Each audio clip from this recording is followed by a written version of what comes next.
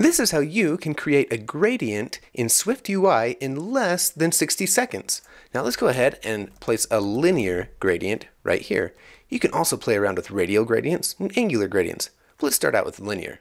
It takes three things: a gradient, which is an array of colors, and then a start point where you want the gradient to start on the screen and where you want it to end.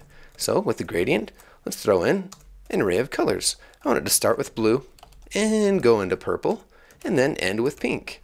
So I want it to start at top leading. You can choose though whatever you like, and I'll have it end at bottom trailing.